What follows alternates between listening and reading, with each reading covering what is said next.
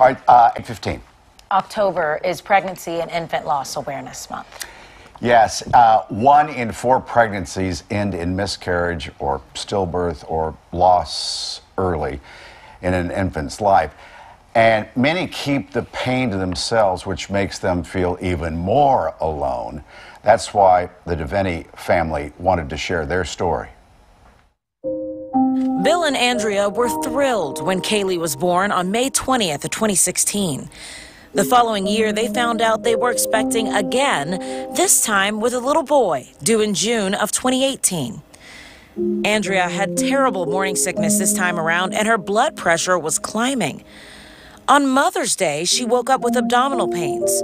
She called the doctor and monitored them until they became too much to bear. Her husband, Bill, then took her to the hospital, and doctors couldn't find the baby's heartbeat. Andrea was bleeding into her abdomen, prompting immediate surgery. They were able to hold their son, and they named him Anthony. And behind us here, first of all, welcome Andrea and Bill. Thank you. We put a rainbow behind us here because they later went on to have another child, and they call that your rainbow baby. Yes. Right? Nora, yes. That's Nora? Nora, the rainbow baby. Yeah. Look at Nora wrapped in a rainbow. Yes. Wow. Now, is that a common term? Yeah, so after you lose a child, and then you go on to have another pregnancy, some people feel that they can actually name their daughter, like their child, after a rainbow, because that's just like after darkness you go into light, and that's their rainbow. So do you think of him every time you see a rainbow? I do. Oh, yeah. I bet. Yeah. Yeah. Wow. Yeah. And then just even here, how it all happened on Mother's Day. It did. For you. Yeah. Mother's Day is extremely hard for me.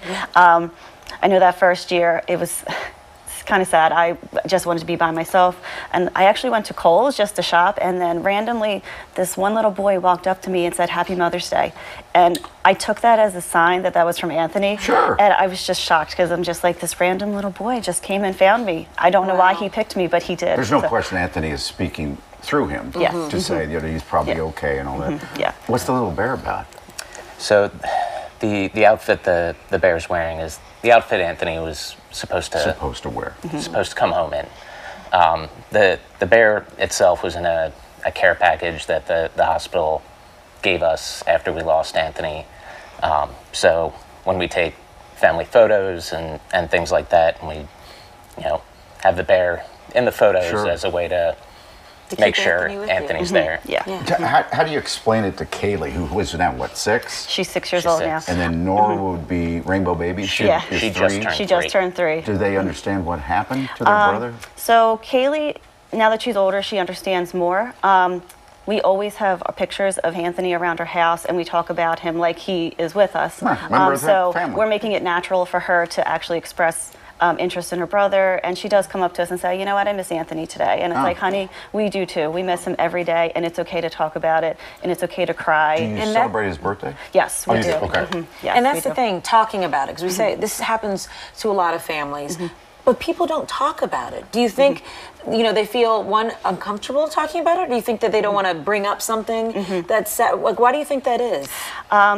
I feel like they're uncomfortable because we're uncomfortable, and I feel like that's kind of natural. So. Yeah, and people have told me, they didn't want to bring up Anthony because they didn't want to remind me. They thought, we were having a good day, but I think about my son every day. There's no way you could mention him that, I'd forgotten. Wow. So you want people to acknowledge him, acknowledge his life. Yeah, and some family and friends do text us, "Happy birthday, Anthony. We're thinking about him today."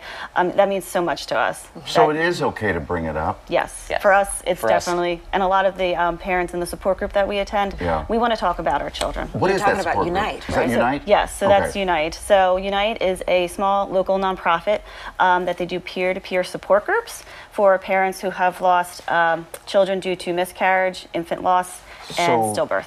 You get together in a central location? Yes. Is that Laurel?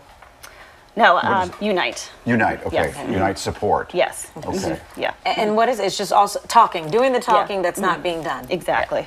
There's a facilitator, usually a nurse or someone who's been trained, and then it's just the parents talking about their children, and sharing their stories.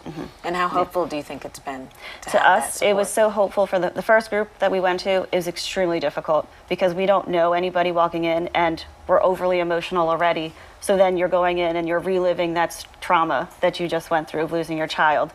And then you start crying and nobody cares. Nobody cares that you're crying because they've all gone through the They've same gone through it. exact thing. So over time, we've gone back many, many times and we still go now. And we've made friends. We laugh, we cry. We remember our children. Yeah, I'm glad you're doing this walk too. When is that? It's Sunday? Yeah, it's Sunday, Sunday, yeah. October October 16th. 16th. Not this Sunday, the 16th, 16th. yes. And it's at Ridley Creek State Park. Right. And it's Wow. picnic site number 17. Yep, from 12 to 3. It's so important. I mean, it probably brought you a little bit of comfort to be with other people. Oh, yeah. That's the 100%. It really did. The first time we went to the support group, they were the first people that asked to see pictures of Anthony. Wow. Wow. Yeah. Yeah. Every parent wants to show off pictures of their kid. Yeah. It's not something a lot of people think about after a loss. Yeah. Right. Yeah. Thank you for telling us about it. Well, Yes, thank you. Thank you. Thank you. For Thank you sharing both. Anthony with us. Thank you. And please tell Kaylee and Nora we said hello. We will. Well, Thank And you. Anthony. Yes, we will. Okay. Thank All you. right. We'll be right back.